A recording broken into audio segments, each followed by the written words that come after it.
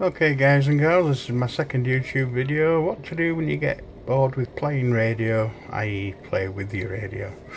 I read an article about a $20, as it was stated, Panadapter mod for the 897. It'll also work on the 817, the 857, and probably some more. But basically what you're doing is you're tapping the first IF, which is I think 68339,000, and putting a 9000 offset into HD SDR.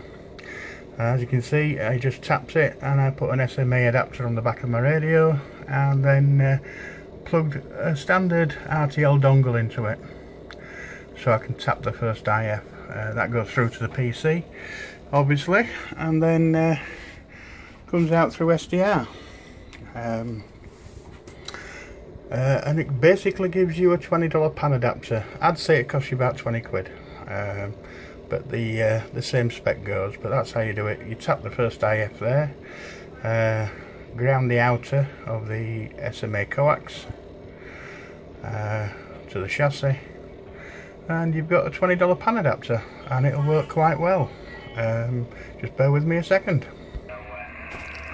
Alright, so this is the Panadapter working through HD SDR, and at the moment we're listening to a conversation on ports meters. What I'll try and do is I'll try and pop up another signal that's fairly strong so you can hear it.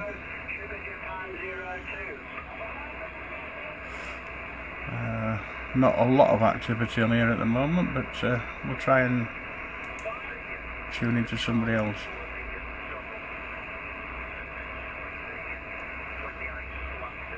There we go. So as a Panadapter, it works fairly well. That's the frequency that we're listening to, and that's the frequency on the radio, so all good. So that's how to make a £20 Panadapter, cheap and easy. Thanks for listening. 2E0STZ. I'll speak to you later. 73s for now.